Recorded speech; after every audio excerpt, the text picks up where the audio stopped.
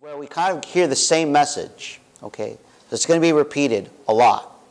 So we'll be taking our sermon today from John chapter 12, verses 12 to 24. And as mentioned here, Palm Sunday is always a Sunday before Easter, which commemorates Christ's entry into Jerusalem. And so when we go back to this wonderful story, imagine yourself going through a family photo album and celebrating special occasions in your life. So that's exactly the approach that we're taking today. Now we go back to the Gospels and remember that special moment when Christ came at the right time to present himself as the Messiah and the King of the Jews. As we read this passage together, let's burn this story in our memories as though we were there to see our Savior marching through the gates of Jerusalem. So there really isn't what we call a normal thesis or theme. Am I good? There's normally a thesis that I usually give, but I just want you to have a theme here. And the theme is that the way we're approaching this passage is that it's a narrative. It's a story. And if there's anything that you can get from this today, it would be to worship Jesus Christ. Okay, so with that being said, why don't we all rise? And we're going to be reading this passage together. Begin. The next day, a great multitude that had come to the feast, when they had heard that Jesus was coming to Jerusalem, took branches of palm trees and went out to meet him and cried out, Hosanna! Blessed is he who comes in the name of the Lord, the King of Israel. Then Jesus, when he had found a young donkey, sat on it, as it is written, Fear not, daughter of Zion. Behold, your king is coming, sitting on a donkey's colt. His disciples did not understand these things at first, but when Jesus was glorified, then they remembered that these things were written about him, and that they had done these things to him. Therefore, the people who were with him, when he had called Lazarus out of his tomb and raised him from the dead, bore witness. For this reason, the people also met him, because they heard and he had done this sign. Sorry, that was me. The Pharisees therefore said among themselves, You see that you are accomplishing nothing. Look, the world has gone after him. Now there were certain Greeks among those who came up to worship at the feast. Then they came to Philip, who was from Bethsaida of Galilee, and asked him, saying, Sir, we wish to see Jesus. Philip came and told Andrew, and in turn Andrew and Philip told Jesus. But Jesus answered them, saying, The hour has come that the Son of Man should be glorified. Most assuredly, I say to you, unless a grain of wheat falls into the ground and dies, it remains alone. But if it dies, it produces much grain. He who loves his life will lose it, and he who hates his life in this world will keep it for eternal life. May the Lord add blessing to the reading of his word.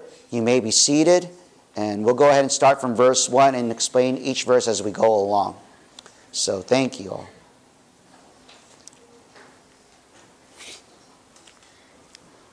The next day, a great multitude that had come to the feast, when they heard that Jesus was coming to Jerusalem. Now the next day is actually Sunday, okay? It's referring to Sunday. And this refers back to John 12 verse 1, where John specifically gives a time, 6 days before the Passover. So to kind of give you an idea of what just happened, we're using our calendar here. So yesterday was John 12 verse 1. Okay, so 6 days after the Passover, so that's where it was. And then afterwards, Sunday, okay? So 6 days before the Passover. So now we're at Sunday, which is the next day.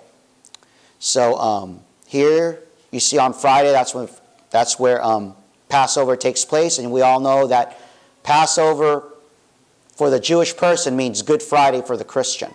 So that's how we normally remember it. We also note here that eventually, as we start to see the Messiah march through these gates, that Christ will eventually become the Passover.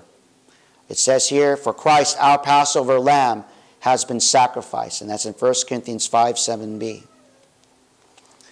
So now we go back to this portion here that I want to go over. It says here, the great crowd heard. The next day, great multitude that had come to the feast when they heard that Jesus was coming to Jerusalem. So what did the crowd hear? They heard about Jesus, what Jesus did to Lazarus. People wanted to meet Jesus because he raised Lazarus from the dead. And the miracle caused the whole people to proclaim Jesus as the Messiah in the following verse. Hold on, what did I do here? Looks like I eliminated one verse. Sorry, guys. Go to verse 13. Here's the following verse that we're talking about. They took branches of palm trees and went out to meet him and cried out, Hosanna! Blessed is he who comes in the name of the Lord, the King of Israel. And so now that they heard what Jesus did, all these people are gathering and celebrating the King of the Jews walking through. So to kind of get into the festivity of things, let me ask a couple of volunteers to come up. Let's see. Daniel, can you come here? Come forward here. And let me see. Hey, Allison, do you want to come up here? Allison's like, I hope he didn't call my name. You want to come up here, Allison? Okay, I'm going to call Luis then. Hey, Luis, can you come over here for a minute? So I want you guys to take a branch in your hands and I want you to raise it up, okay? As if you're celebrating Jesus' entry, right? I want you to imagine that. So raise it up. And then I'm going to have these people, when I read, took branches of the palm trees and went out to meet him and cried out, I want you guys to read where it says Hosanna. And I want you to read it as such that you're excited that Jesus finally shows up to be your Messiah. You want to come with that type of attitude, okay? So I want you to turn around to the people there, raise up your palm trees up high, even wave them up like awesome and stuff, right? All right, so they took branches of palm trees, went out to meet him and cried out, Hosanna! Blessed is he who comes in the name of the Lord, King of Israel. Okay, let's do that one more time. That's take one. Now we're going to take two, guys. All right, ready? Action. Took branches of palm trees, went out to meet him, and cried out, Hosanna! Blessed is he who comes in the name of the Lord, the King of Israel. So it was an exciting time for these people. You may be seated, guys. Go ahead and put those branches there. Give a round of applause to our volunteers that helped out. And so what you see here, they were pretty much fulfilling a section in prophecy found in Psalms. I don't know what happened to it, though. I had it noted here, but for some reason it disappeared. In any case, what you see here is that they were excited that the Messiah has taken place. They just witnessed a resurrection over at where Mary and Martha were. I can't remember the city off the top of my head. But they were celebrating that. And now, since they've witnessed that great miracle, they believe that Jesus is going to go ahead and break Roman rule. So he does something quite interesting in verse 14. Then Jesus, when he had found a young donkey, sat on it, as it is written. And I want you all to note here that Jesus was going to fill all of God's word down to the detail. He even said this before this moment happened. So that's what I want you to focus on. Yeah, he sat on a donkey. He sat on a donkey because God wrote it in his word that he would sit on a donkey. And so Jesus is following God's will. He said in Matthew 5:18, For assuredly I say to you, till heaven and earth pass away, not one jot or one tittle will by no means pass from the law till all is fulfilled. And so Christ's actions are focused on fulfilling God's word. That's how much he loved the Father and how much he was committed to obedience. He rode the donkey because it was written in God's word to do so. And so let's take a look at that quotation found in the Old Testament. Fear not, daughter of Zion. Behold, your king is coming, sitting on a donkey's colt. And this literally fulfills a prophecy in Zechariah 9, verse 9.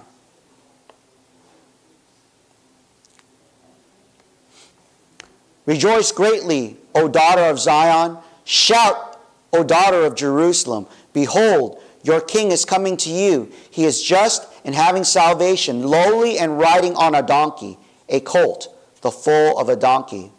And so we see here Jesus fulfilling prophecy, but not only is this verse being fulfilled at that moment, but he also fulfills a prophecy in the book of Daniel.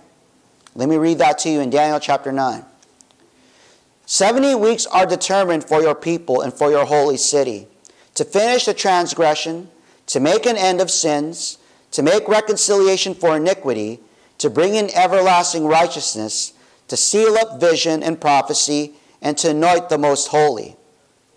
Now therefore and understand that from the going forth of the command to restore and build Jerusalem until Messiah the Prince, there shall be 7 weeks and 62 weeks.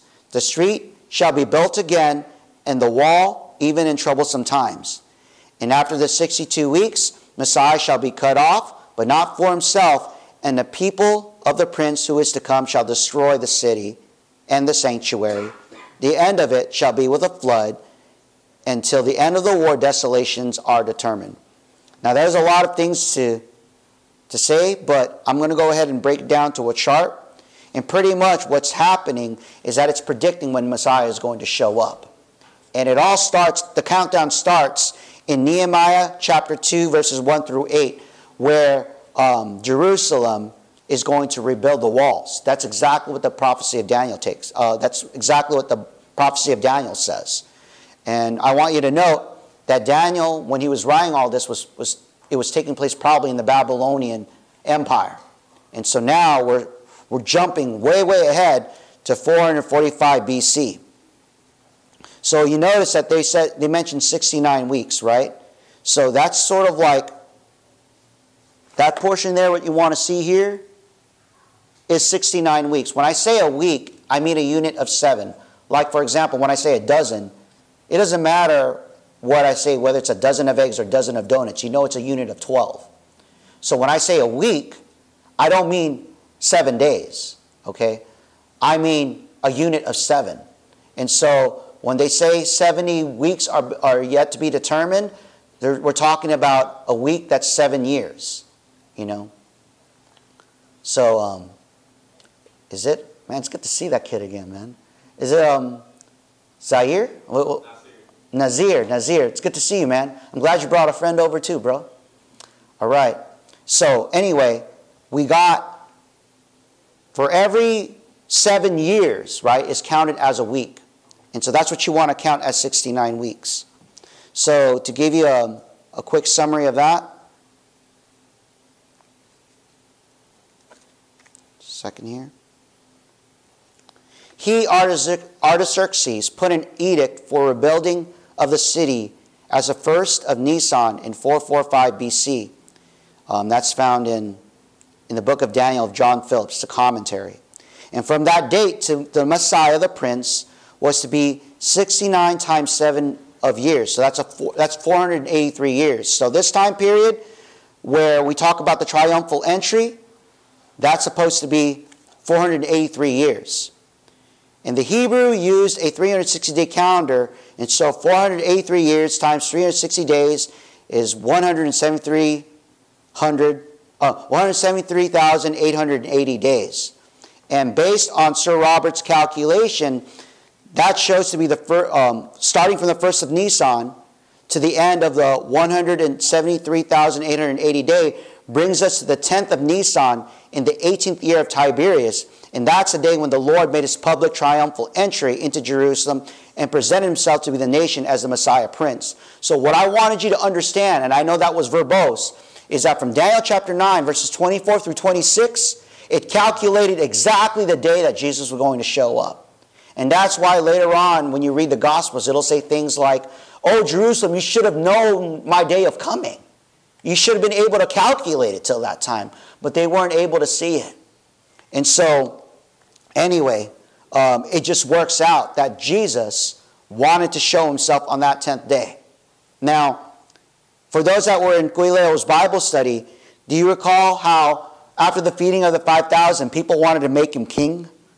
They wanted to make him king, but then Jesus was pulling away. Yeah, they were ready to go ahead and accept him as king, but it was not the time. And Jesus' goal was not to go ahead and win a popularity contest. He was there to fulfill God's word down to a T. And so that's why he showed up on this triumphal day. He showed up on this day to fulfill all of God's word, down to the dot, down to the cross T. And so I just want you guys to understand that from Daniel chapter 9, 24 to 26, is sort of like a mathematical calculation of knowing when Jesus shows up for his triumphal entry. All right. Now we go on to verse 16. His disciples did not understand these things at first, but when Jesus was glorified, then they remembered that these things were written about him, and that they had done these things to him. The disciples were human just like us. They didn't know it all, and the Spirit needed to teach them these things. For those who go to Guileo's Bible study, this is the teacher that Jesus promised to give them after he was glorified. So it seemed as though they were veiled. They didn't understand that this was supposed to happen to him until after the resurrection. Then they were able to put it all together, and that was because the Holy Spirit was able to open their eyes to Scripture. We notice here too that this is something quite understanding, because in John chapter 2 verse 22 it says, "Therefore when he had risen from the dead, his disciples remembered that he had said this to them, and they believed the Scripture and the word which Jesus had said." So there was a lot of things that Jesus was saying in this chapter that they didn't understand until after the resurrection, because that's when the Holy Spirit was given to them. And so the thing that we can learn here is that when it comes to Scripture, we do need the Holy Spirit. We need the Spirit to teach the Scriptures, because we're going to be totally blind without it. Now we go to verse 17. "Therefore the people who were with him when he called Lazarus out of his tomb and raised him from the dead bore witness." In the NIV, to bear witness is to spread the word. That's what they said, that the Messiah is actually here. It was to declare that Jesus is here and he is the rightful king. And so let's recall that moment when Jesus brought Lazarus back from the dead again. And today's sermon is like going through a photo album. So let's go back to that moment. "Now when he had said these things, he cried with a loud voice, 'Lazarus, come forth!' And he who had died came out bound hand and foot with grave clothes, and his face was wrapped with a cloth. And Jesus said to them, 'Loose him and let him go.' Then many of the Jews who had come to Mary had seen the things Jesus did and believed in him." And so these people that were in that crowd, all right, were also witnesses of Lazarus' resurrection. And they're saying, "It's this guy. It's this guy that brought Lazarus out from that grave. It's him. This is the Messiah that we've been waiting for." And so they were kind of like riling people up. They were spreading the news around Jerusalem to make everyone focus their attention on Jesus. In verse 18, "For this reason the people also met him, because they heard that he had done this sign." And so they share a personal testimony of what Jesus did to actually show them his power and how he's the rightful king of Israel.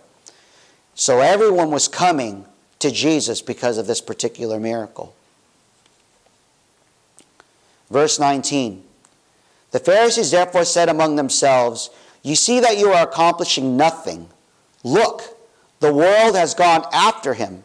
And the irony of this whole situation is that the Pharisees supposedly knew Scriptures, and yet they did not know that Jesus came to finish transgression, to put an end to sin, to atone for wickedness, and to bring in everlasting righteousness." And that's Daniel chapter 9, verse 24. Notice a contrast between John the Baptist, who recognized the Messiah, and the Pharisees, who didn't recognize him. In John chapter 3, verse 26, John the Baptist's disciples were concerned that all were coming to Jesus. However, look at what John says in John 3:30. He must increase, but I must decrease. And in this verse, they wanted to increase and have Jesus' life decrease. And so that's the irony that we see here with the Pharisees. They did not want God to be glorified. And that's really hard to take, given from a person who's learned scriptures, but there are people like this who use the scriptures for their own personal gain. And so we see here how they did not want Jesus to be recognized. Now we go to somewhere interesting in John 12:20. Now there were certain Greeks among those who came up to worship at the feast. Who are these Greeks? These Greeks were most likely people who converted to Judaism. The irony, though, is that even if they were converted spiritually, they were limited in entering the temple of God. And there was a special court for them to be in, but they weren't treated as full-blooded Jews. But these Greeks wanted to worship God. They wanted to honor him by fulfilling the Passover. So here's the irony of things. You have people who are raised in Scripture denying Jesus as Messiah, but you have these Greeks who don't really know too much, and yet they want to know who Jesus is. So these Greeks here, they converted to Judaism, and the sad part was they could not fully participate in all of the Jewish festivities. There was a separate place for them. I don't know if you want to look at it this way. It was like segregation. It was literally segregation.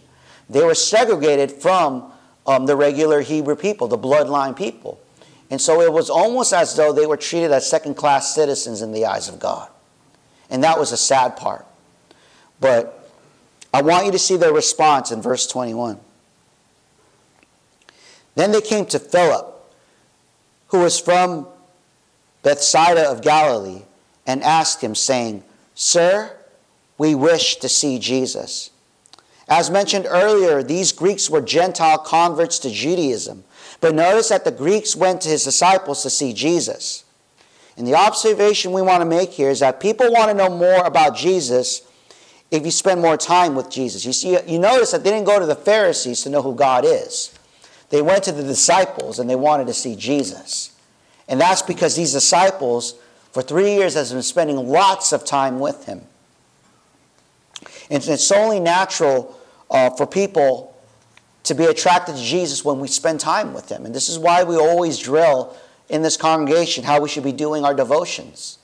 If we don't spend time with Jesus, people aren't going to come to us to know who Jesus is.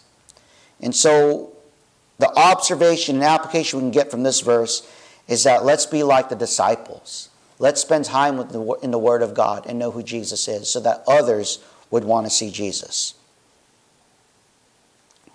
We go on to verse 22. Philip came and told Andrew, and in turn Andrew and Philip told Jesus. So when a person wants to know more about Jesus, we ultimately lead them to Jesus. And that's exactly what we see with the disciples. Verse 23. But Jesus answered them, saying, The hour has come that the Son of Man should be glorified. And the hour refers to the time of Jesus' death and resurrection and exaltation. That's what John MacArthur says. So here, they're bringing in these Greeks, and the thing that comes out of Jesus is this. The hour has come that Jesus is going to be glorified. And he's telling the Greeks that this is what's going to happen to him. They probably don't understand exactly what he means by glorification, but then he's going to explain to that. He's going to explain a little bit what that looks like in the following verses. But he is pretty much laying it down now. This is the time for him to die. This is the time for him to die. So we go on to verse 24. Most assuredly, I say to you, unless a grain of wheat falls into the ground and dies, it remains alone. But if it dies, it produces much grain. And what I want to say is that creation, again, always speaks of God's glory and always speaks of this concept of salvation, and especially of reproduction. And he's kind of built it in the situation. I mean, let me put it this way. Why does it always have to be that way? Where in this world, when a seed, when we're supposed to have a lot of grain or a lot of something, something has to die in order for that to be abundant. And it happens with grain. So God initially designed it because it tells a story about what Jesus is going to do. So literally what ends up happening is that this grain falls off from wherever it is, gets buried under the ground, and literally dies. It dies, and it no longer becomes the seed that it used to be, but becomes something far different. It becomes sort of like a shoot. Next thing you know, it keeps on doing the same thing over and over again until finally things get produced. And so I want you to understand this concept of dying. Okay? Because later on we see what happens with the disciples and even with the first martyrs of the Christian faith. They all died. But as a result of their death, there were so many people that came to faith. Later on in the book of Galatians, Paul sets an example for us to follow, or actually scripture for us to follow. And he says that he says in this concept that if we are to go ahead and follow Christ, that we are to die among ourselves, die within ourselves, and to carry our cross. And so here, I want you to understand that Jesus is establishing a principle of what discipleship is. Discipleship begins when we die to ourselves. It's not us that saves. It's the Christ in us that saves. And so the more that we die to ourselves, the more Christ is shown. The more Christ is shown, the more people are drawn closer to Christ. And our example is not to point people to how we live our lives, but to point them to Christ, who can live their lives through them. Here we see an analogy described by analogy that Jesus uses in the book of Hebrews. In Hebrews 2 verse 9, but we see Jesus, who is made a little lower than the angels for the suffering of death, crowned with glory and honor, that he by the grace of God might taste death for everyone. For it was fitting for him, for whom are all things, and by whom are all things, and bring many sons to glory, to make the captain of their salvation perfect through their sufferings. And so here is sort of like the explanation of the parable of the wheat dying and having a lot reproduced. That Jesus, glorifying himself through this death, was going to make many become disciples of Christ, or to become followers of Jesus Christ.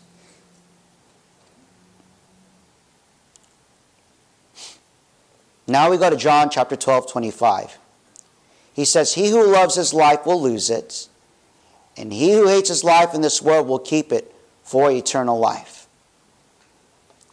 And he gets this from the analogy of the wheat dying and falling into the ground and reproducing. But still, like to the Greek, it's like, what do you mean by that? Like, how? I mean, I can understand what you mean when I see in creation that wheat is dying, but then how is this connected to what you're saying? He who loses his life. Well, obviously what he's saying here is that he's talking about losing your life in this world, because he explains here, he who hates his life in this world, right? So he who loves his life in this world will lose it, and he who hates his life in this world will keep it for eternal life. So let's put it this way. What if the seed decided not to die? What if it had a mind of its own? What if it says, no, I don't want to get buried down in the ground. It's dark over there.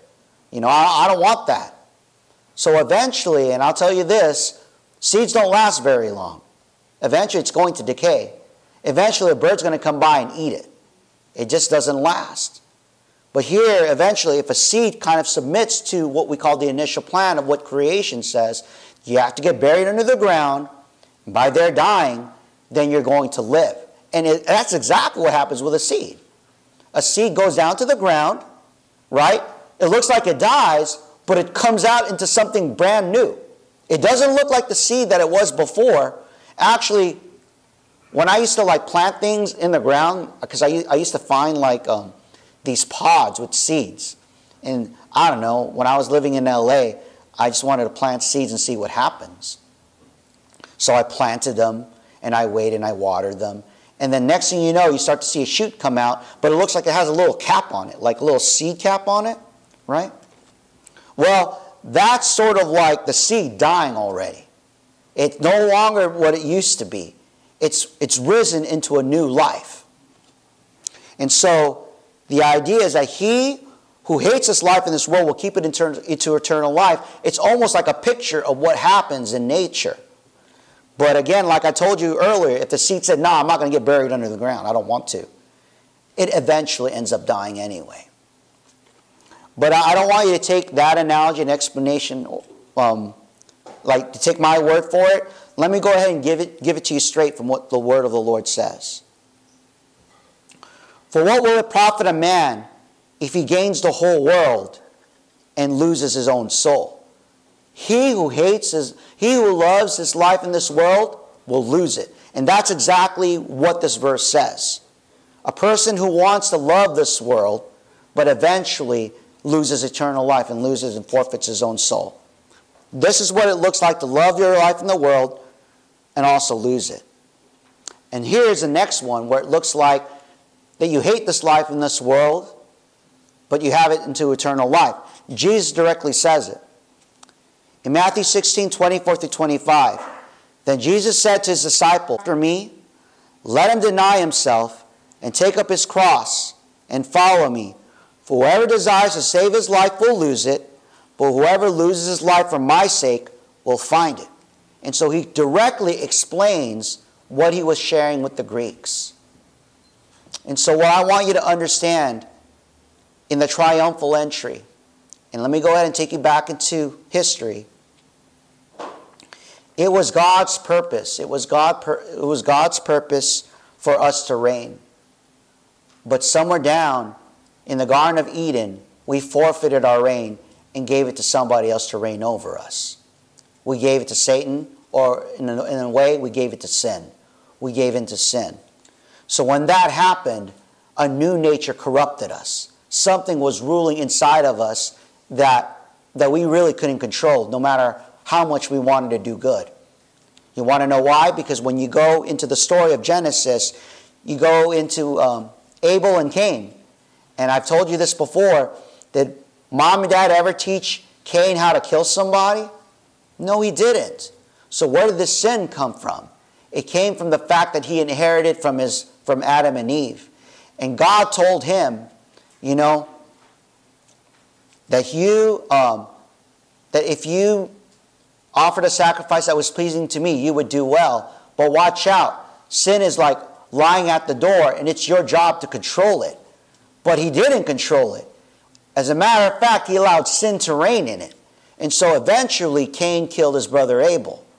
But we would think that would be the end of it. But no, in nature, we all see, and even in Noah's day, that sin was continuing to reign in all of the people. They did not want to acknowledge God or worship him. And so you thought that Noah was a good candidate after that. And of course, during the great flood or the great deluge, he wipes out all of the world except for Noah and his sons. But you still see sin reigning. Although Noah found grace in the eyes of God, sin still reigned in him. So eventually, we get all the nations of the world, and out of the nations of the world, we get Abraham. He picks him up out of the land of the Chaldees. Do you know where the Chaldees is? That's in Babylon. He picks Abraham out of Babylon, and somehow he makes this huge promise to Abraham, and Abraham believes God. But even if you thought that sin was already stopped then, it didn't. Because from generation, from Isaac down to Jacob, even when the law was given, the law could not control our sin nature. And the thing that we have to admit was that sin was reigning in us. It was king of our lives. You know, when you look at the system that was given in the Old Testament, God wanted to reign over their lives instead of sin. So he established the 10 Commandments. And so if they followed those rules it would look like, it would portray that they wanted God to reign in them. But eventually that didn't happen. Because after the law was given, and we go fast forward into the book of Samuel, you know what they said? We want a king, right? We don't want to be ruled by these laws. We want a king. And they didn't realize that God was supposed to be their king. And God allowed another king to reign over them. So anyway, as we go down through the story of time, what we can conclude in the Old Testament, that sin was reigning in us. It had a strong grip on us. And even if God was sovereign and controlled everything, in our hearts, sin was king. Until finally Jesus shows up. And he says this, repent, for the kingdom of God is at hand. And he claims to be the rightful king of Israel. So during that triumphal entry, and this is where I'm going to go ahead and bring on down from here. The triumphal entry was that moment when Jesus declared sin to be powerless and that I am the rightful king and sin will no longer reign in them anymore. And so that's why he had to do all that. So anyway,